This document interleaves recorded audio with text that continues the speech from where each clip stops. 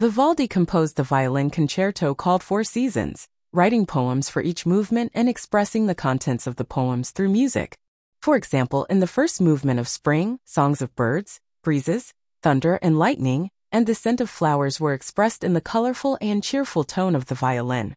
In the second movement of summer, the hot weather, the sound of insects, and the rest of farmers were expressed in the slow and soft tone of the violin.